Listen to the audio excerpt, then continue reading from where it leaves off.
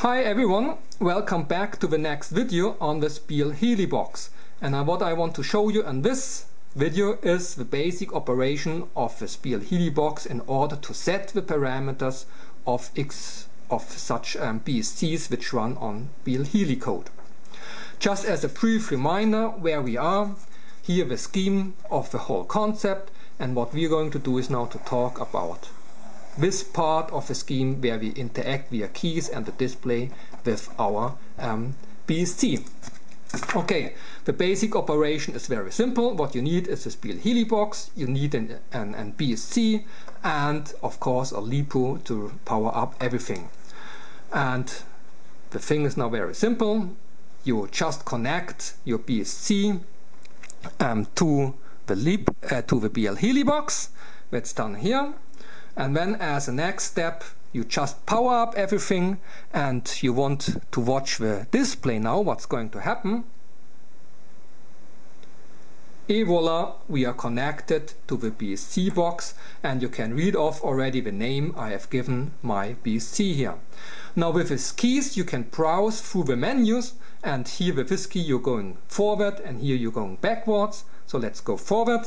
And you can see that you have all these parameters available here, and here you can go backwards of course.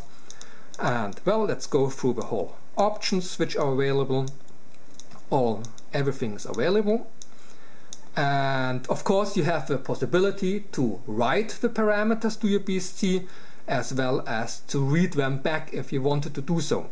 Now to show that this write is actually working, we go to some parameter, for example this one, and just modify it. It's done with these two keys here, and set it for example to 8 when we go to write. And in order to initiate that, you first press here to get it to yes, and then you hold down this key for 2 seconds, and then the writing is done. In order to show you that really something has been written to your BSC, we just unplug everything and reconnect and go to our menu, and you can see that this parameter here indeed has been changed to this new value 8. So this you could repeat now as often as you wanted to do now. So that's really working here. Huh? Now another thing is that there's a submenu, and you can get into the submenu by holding down this key for 2 seconds, and that you're in the submenu is shown here by this indicator here. And in the submenu you can get the basic parameters of your BSC, what the microcontroller is, what type of BSC this is, and then of course the type, the revision and the mode of the BLHeli code which you have installed. In order to get back, you hold down this key again for 2 seconds and you're back in the main menu.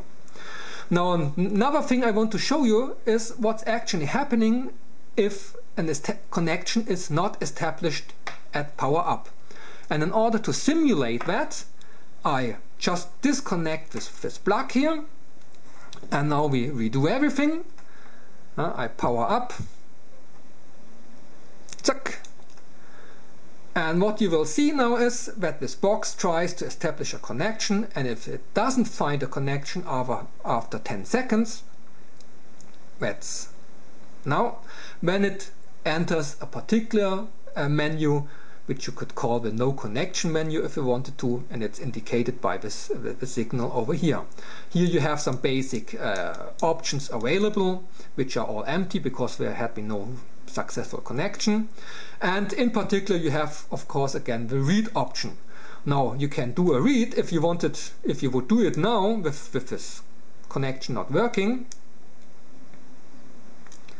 when it just would tell you that it failed. That's good, but you also can get the connection right here and redo this read, and then you will see that it's successful. You get the name of your device and all the options which are available you can now modify. Okay, so this was basically everything you need to know about the operation of this BLHeliBox, and I hope you have seen that it's actually quite simple to use it. And so we can go on in the next video to discuss the interaction of a BLHeliBox and a BESC with a PC. So, see you in a few seconds.